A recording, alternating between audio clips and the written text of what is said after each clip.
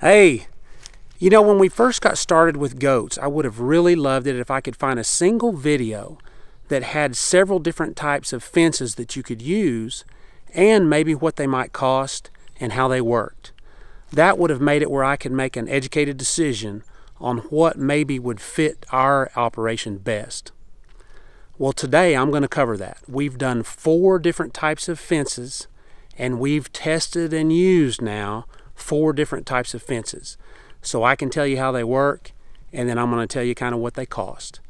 Also, we're going to do our first collaboration with a couple of guys that I've got to know a little bit, and I really like them.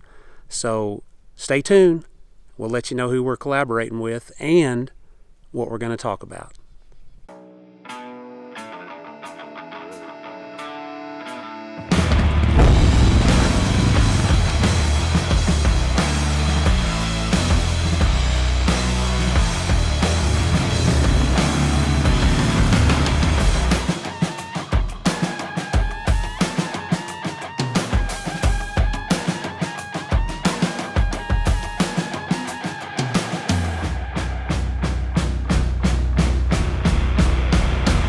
Well, here we go. This is going to be our first collaboration, and we're excited about it. Mike from Fowler Family Farms is going to be talking about everything you need to do to get ready for goats before you get them. Josh over at Bodart Kiko's, he's going to be talking about what to do after the kids hit the ground, how to take care of them. Both of these guys are great guys. They've got a lot of the similar beliefs that we have, similar business that we have, and just a lot of the same interests. So it's a nice fit, and I hope to do more with them. When you get done here watching this video, if you haven't already, go to their channel, watch the adjoining video that I just told you they were going to be talking about it. You can find it in my description. Like it and subscribe to them. You'll like what you see. I'm going to be talking about 4 different types of fences that I've built and used. I'm going to try to give you costs and pros and cons. You know, the most important part of any fence is the brace. In most cases, it determines success or failure of the fence. There's several different ways you can build one. I typically will do it in 2 ways. I'll either drive the uprights in the ground, then weld them up, or I'll weld the brace up first and cement the brace in the ground second. When I'm driving my pipe in the ground, I'll use 2 7/8 inch pipe for the entire brace. I'll drive about 52 inches in the ground and leave about 56 inches above the ground. The uprights are 10 foot apart. Then I'll put a horizontal at 53 inches on top and 1 angle pipe just below the horizontal. I always try to be careful and angle down in the direction that my fence is pulling, because I've messed that up before. It'll work, but it doesn't have as much strength. This brace is strong enough for any of the 4 types of fences I'm going to talk about today. The other brace is going to be made up of 2 3/8 inch pipe. It's made at the shop, then cemented in the ground later. Sometimes it's easier to do it this way because it's just handy to weld everything up and cut everything in the shop. The dimensions are basically the same as the uprights, except it's only 8 foot apart and not 10 foot apart. The amount of cement needed is dependent on the size of the hole you dig. So if you're feeling frisky and you dig a great big hole, guess what? That means you need lots of cement. These braces need time to set up. For us, it usually takes probably around 3 days. I'd feel comfortable using these braces for all the fences except the fixed knot fence. The fixed knot fence, when you pull it tight, you're going to be putting a lot of force on it. And so I want to use the best brace I make, which is the first one. This smaller brace is a good system if you can't weld or if you don't have access to a welder or anything like that, because usually there's a welding shop in town or outside of town or somewhere close to you that'll build these braces for you. And then you can just haul them out to the spot, dig your holes, and you're ready to go. But because there's so many different ways you can do a brace, and all 4 of my different fences basically use the same type of brace, I'm going to leave it out of my final cost calculation. So just remember, don't skimp on your brace. That's probably the biggest mistake you can make because it's the key to all of your fences working like they're supposed to. You've got to get them tight, and without a good brace, you can't get them tight.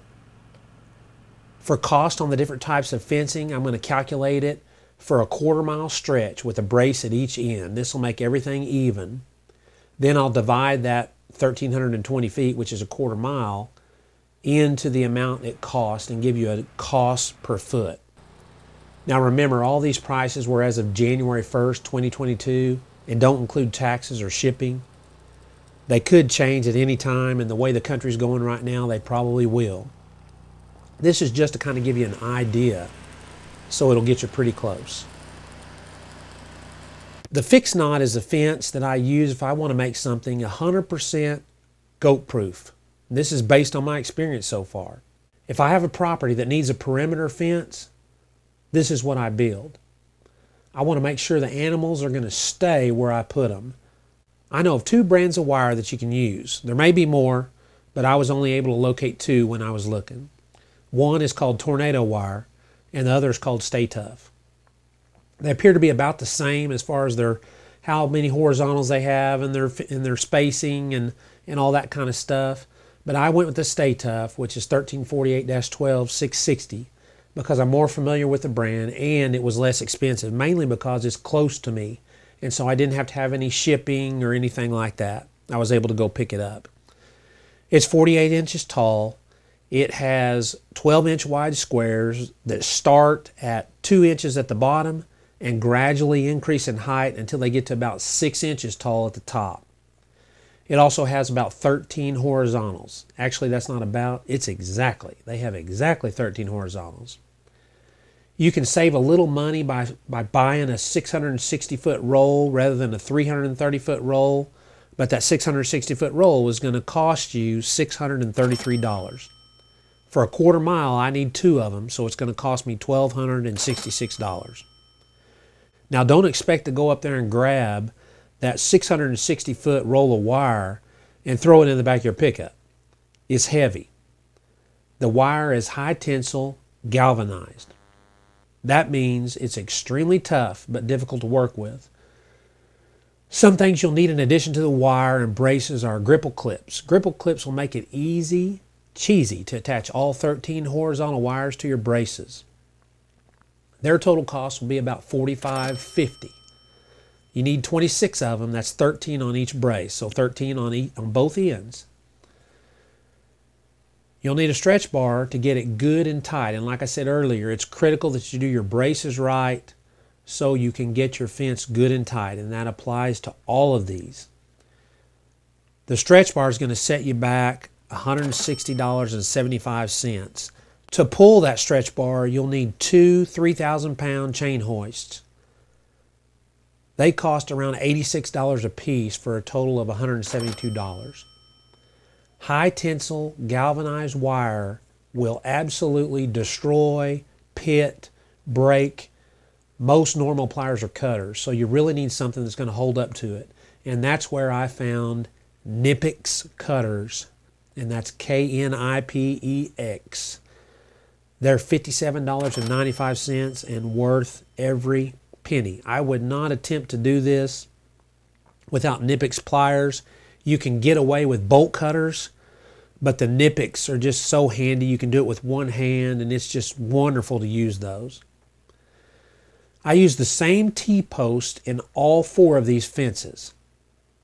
The only difference is how often I put the post. So for the fixed knot, I put a 1.33 6-foot-tall T-post every 20 feet.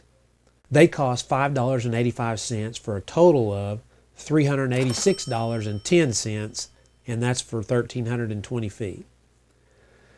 That brings the grand total for fixed knot fencing to $2,721.30. Now remember, like I said, that's for a 1/4 mile or 1,320 feet. So you can divide that cost into the 1,320 feet, and it gives you $2.06 per foot. Remember, that's excluding the cost of the braces. Some cons for the fixed knot are cost, obviously. It's difficult to work with, what I've already talked about. And guard dogs can still dig under it if they're so inclined, and that does happen because some of my dogs, that's one of the things that they'll do on occasion. If a coyote or if a pig passes through and somehow gets out and they can't figure out how to go after them, they'll dig a hole, and buddy, they can dig it fast. Pros are, and here's the biggest pro, I've never had a goat get out of it, even with hot does on one side of the fence and a very willing buck on the other side. I've actually used fixed knot in other applications for 20 years, so I've had a little bit of a history with it, and I can tell you from experience it's made to last. It has about a 20-year warranty if I remember right. The knots are designed in such a way that they stay. That wrap knot design has a tendency to not want to slide right or left, up or down.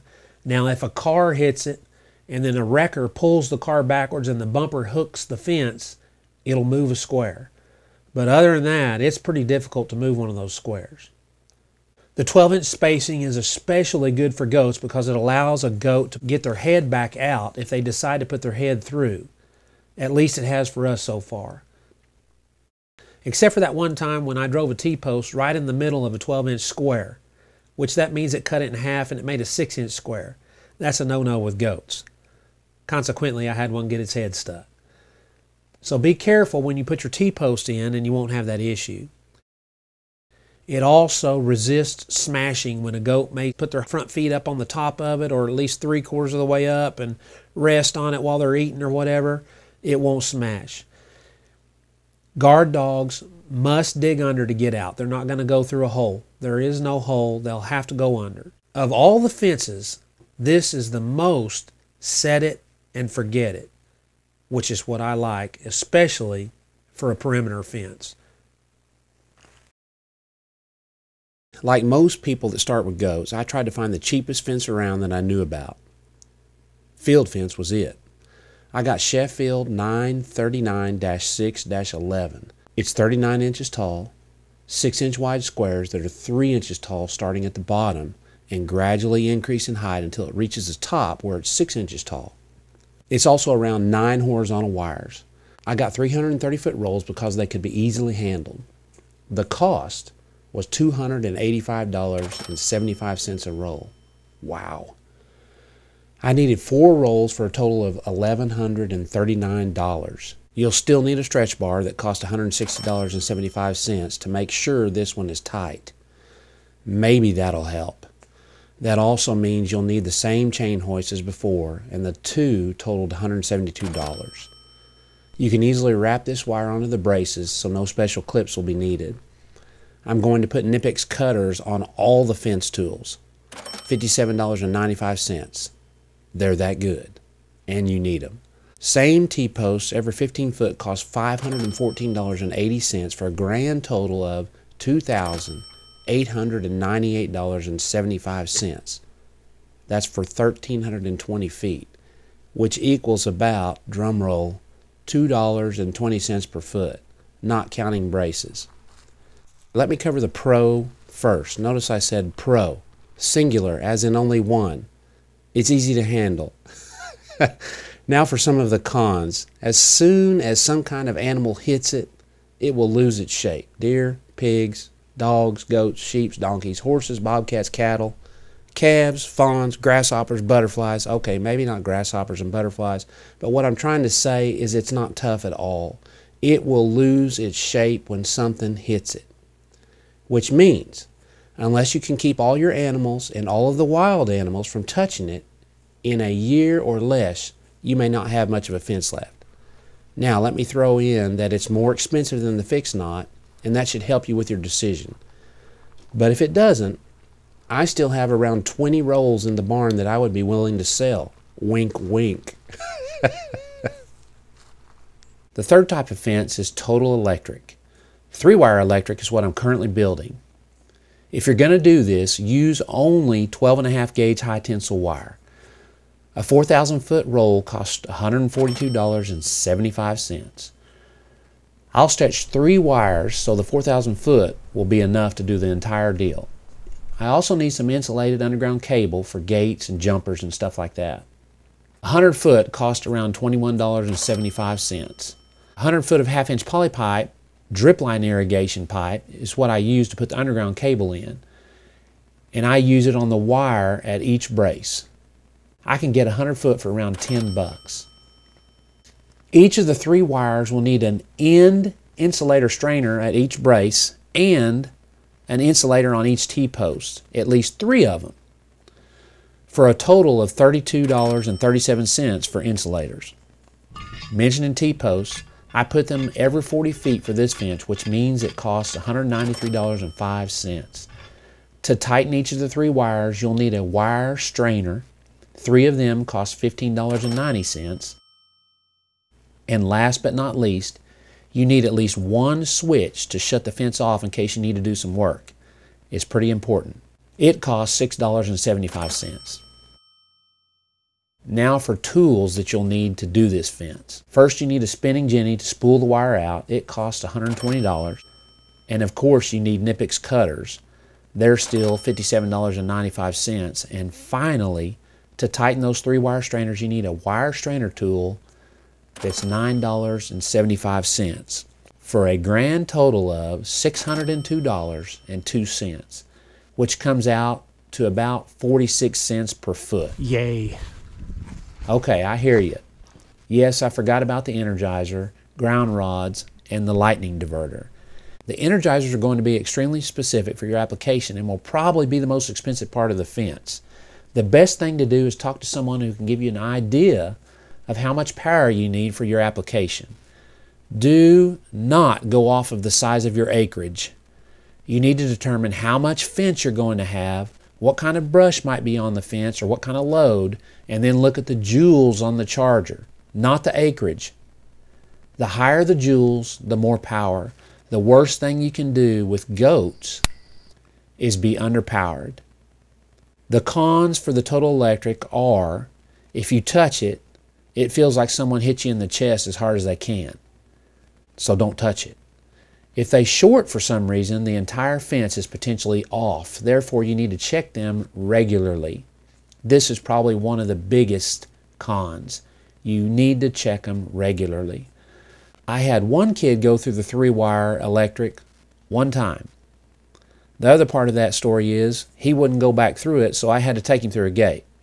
That tells me he had never been shocked before when he went through. The pros are cost, easy to build, and easy to expand. It's great to use for interior paddocks. The guard dogs also learn to respect it very quickly, which is a bonus as far as keeping your dogs from going outside where the goats are.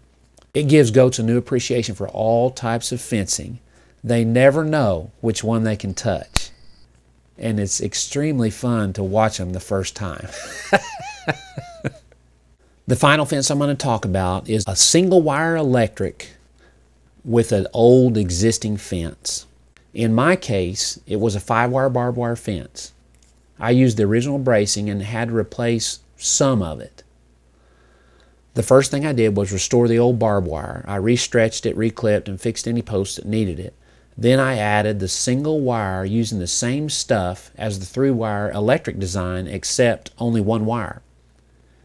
I used special offsets that you can buy and connect straight on the barbed wire. Don't waste your money on these. You're better off using a T-post every 40 foot. The 12.5 gauge high tensile wire cost $142.75 for 4,000 feet, just like before, but we only need 1,320 feet of it. That's actually a cost of $47.11. The underground wire and 1/2-inch poly pipe is the same. It was $21.75 and $10 respectively. You'll still need an end strainer insulator at each brace and a single insulator at each T-post. It'll cost $1.55 and $9.24 respectively. You'll only need 1 wire strainer, $5.30, and 1 switch, $6.75. Now for tools. Wire strainer tool is $9.75. The spinning jenny is $120. And last but not least, all of these lists, you guessed it, the Knipex cutters, $57.95. This makes a total for 1,320 feet of a single wire electric cost $449.91. That means 34 cents per foot. Don't forget my previous explanation for an energizer. You will need a powerful energizer. Some cons are: electric right next to a grounded fence can be a pain because if an animal somehow pushes the electric into the old fence, the electric will catch on it possibly and it will short the fence. So like previously, you will need to check it regularly. Until your goats have been introduced to electric fence, I wouldn't count on this holding them. If the goats find a high spot, they will go under, and trust me, they will check it. Pros are the cost. It's the cheapest on the list. It also is the easiest and quickest to build. So to sum everything up, the electric fences are some of the best fences to use for interior fencing. They're extremely easy to build and cost effective. However, if you're not available to check the power on the fence and fix any issues fairly often, I would stay away from them. If you decide they're right for you, then be careful with your post selection. Use T-post. Don't let someone talk you into using fiberglass. If you have any deer at all, fiberglass posts are worthless. They'll splinter at the bottom. The fiberglass flexes so much that if anything hits the fence, they'll easily wrap the wire, which is normally on a grounded fence, and short it out. So it's just not worth it. I've been using fiberglass posts and T-posts for nearly 20 years. Learn from my mistakes. Spend a little more money and get a T-post. The field fence seems to be the same problem that everybody starts their goat fence with, including me. It doesn't last at all. It's expensive for what you get. Don't do it. However, the fix knot fence is the best I've ever used. I've never had a goat get out. I've never had to do anything to the fence once it was built. It's a set it and forget it system. It is the second most expensive, but if you need to build a perimeter fence, it's well worth it. And that's the main reason I use it. You'll notice that on mine, I have a single electric wire along the top. It's not necessary, but I do it so I've got a trunk line. I've got an easy access to electric fence. So if I want to build a cross fence or an interior fence, which is what I use the electric for, it's ready to go.